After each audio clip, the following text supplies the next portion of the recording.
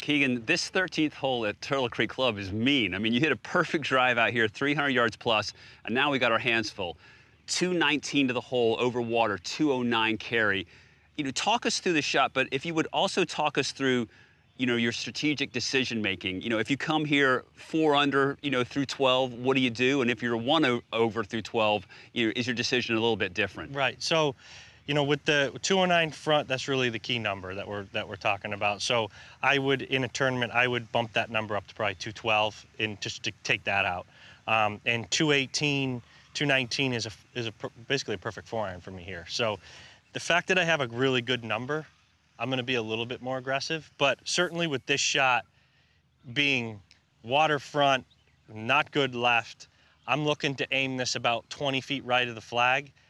I think that if you were 4 under versus 1 over, I think it's the same shot. Okay. Just because of how tough this is if you do hit it in the water, you're not dropping up there, you're dropping right here, another 40 yards up. So I would just want to, you know, pick out, there's 2 red bushes there that I can see. I just want to go right in the middle of those. So short of it being late on Sunday and you need to make up some ground, you've got a game plan here and you're going to stick to it. Yeah, I mean, I think that making a 4 on this hole is a good, you know, good score. If this is the 18th hole and I'm 2 back, I'm going right at it. Right. Yeah. Okay, let's see that 4-iron.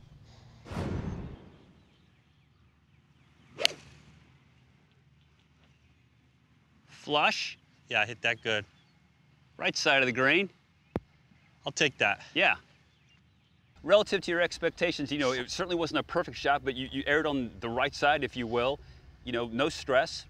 Roll it up there, you know, routine 4, maybe a 3. Yeah, I mean, that would be, so I would pick my target there, and that would be the absolute left side of where I'm going. And so I kind of bailed out a little bit, but I was on a little bit of a downslope, and I'd take that every time. You know, that's a great word or terminology for our friends at home, and certainly for me to bail out. I mean, certainly, you know, there are places to miss it, aren't there? I mean, certainly left isn't what you want to do here, or short. So err to the right side, if you will. Keep yourself in the ball game. Yeah, I mean, like I said, because of where this hazard starts too, you're dropping out, you're going to have 180 yards in. So I'm going to hit it a little bit to the right and make sure it's okay.